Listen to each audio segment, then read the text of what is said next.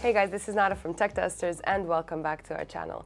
Today I'm going to talk about a very interesting brand new case from Cooler Master, the MasterCase SL600M. Even though we've seen many master cases in the past few years, this one is something completely different. The whole idea behind this case is to offer that modern designer look to your desk, but with high performance and cooling that is fit for a high-performing gaming system. In this SL series, the SL actually stands for sleek. Now, to improve the performance, Cooler Master took some bold steps away from what we are used to seeing in master cases, and they implemented a few changes on the system layout and on the cooling methods in this case, making this case very unique on the inside as well as on the outside. This is definitely one of the cases where first impression is everything and there is no middle ground. You're either going to love this case or not. I personally belong to the former group, as this case, design-wise, quickly topped my Cooler Master case list. Design is very minimalistic, very simple, with just a small outline of the Cooler Master logo on the front. Top and the front panels are made out of anodized aluminum with a beautiful sandblasted finish, and there's a tempered glass on one side to show off your build. They did pimp the front I/O panel with sensor triggers. That means when your hand gets close to it, the USB slots will light up for an easy access in the dark, and they will stay on for a little while before turning off.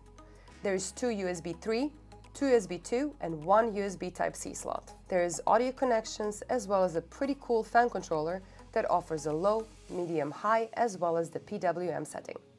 Now it's worth to mention that the headset connection supports headsets that use a single plug for microphone and headphone signal as well. The top of the case can be removed to increase the airflow and performance. There are dust filters on the bottom of the case, and they are only accessible from the back. Even though you have to move the whole case to reach them, they are foldable and easily removable by pulling up. They are a bit tricky to place back though. Now the inside of the case is very, very interesting. They implemented a vertical chimney effect layout here, which means that the two 200mm fans are pulling the air in from the bottom and pushing it to the top of the case.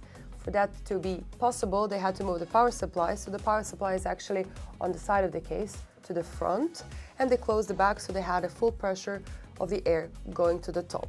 Now this case actually prefers air coolers, especially if they can be turned 90 degrees so they complement the airflow, which is bottom to top. Now this vertical airflow prefers the vertical mounting of the GPU, and they introduced another innovation for that.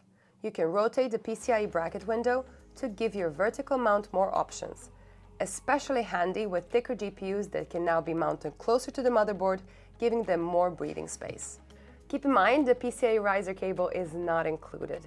Now for the case that prefers the vertical mounting of the GPU, I do believe it should be included, even though that would rise the price significantly. Other than that, the inside is very spacious. It can fit pretty much any system you have in mind. Building it is pretty straightforward for a case with an unusual layout, and the vertical mount does give your build a bit more impressive look without lowering the performance. The back of the case is fairly simple with plenty of space for cable management.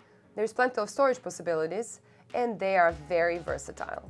Just for SSDs, there is 4 slots, 2 on the PSU shroud, 2 in the back, and there are also 4 combination brackets available that can fit in 3.5, 2.5-inch drives, or even reservoir or pump for custom water cooling, and they can be mounted on quite a few different spots in the case.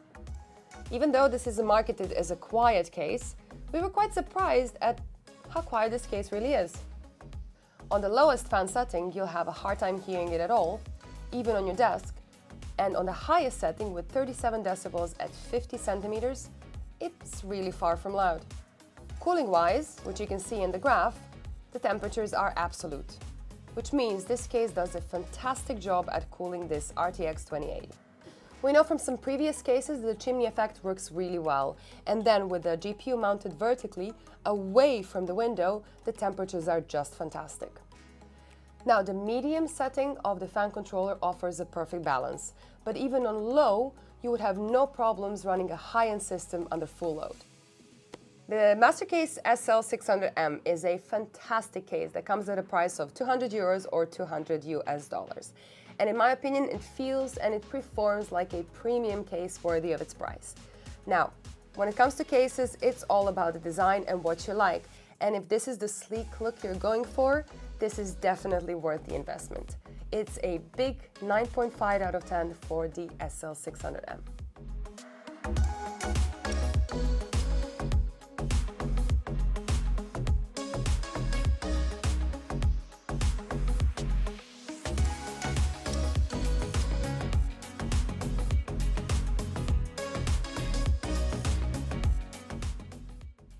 That's it for today. Thank you for watching. Don't forget to subscribe so you don't miss any of our future videos, and see you in the next one. Bye bye.